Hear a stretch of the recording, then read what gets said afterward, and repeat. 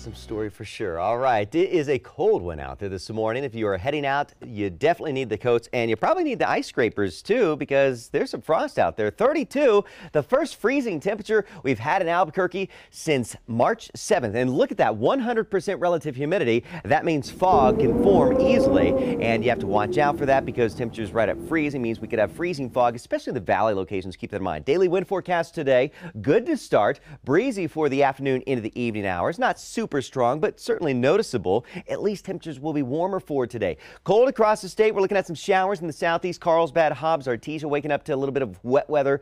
Wiper weather this morning. That will clear out. And then you see we're looking at bright skies for all parts of New Mexico by the afternoon. Just a few spot showers possible across the mountains, but most areas going to stay pretty quiet for today. And you see the breeze is up, but those temperatures will be warmer today than they were for your Saturday. And Monday, after a chilly to cold start, we'll see even warmer temperatures with some showers popping into the Four Corners region, northern mountains of New Mexico late in the day tomorrow, and breezy to windy weather. But look at that, back to 80 in Carlsbad on Monday. And then the bigger change sweeps in for Tuesday. That's when a storm system passes by. We're going to see a backdoor cold front into the northeast once again. And these are temperatures for the afternoon on Tuesday. Look at that, 34 in Raton, 46 in Las Vegas, so much colder temperatures. The chance of snow showers across the northern mountains into the northeast as well. Albuquerque, a slight chance of a shower, but it will be windy and much cooler with highs only in the lower 50s here in Albuquerque on Tuesday. And then beyond that, we see a big warm up for the end of the week. So today, brighter and warmer. That frosty start this morning. Temperatures in the 30s will give way to 40s to near 50 at lunchtime or brunch time.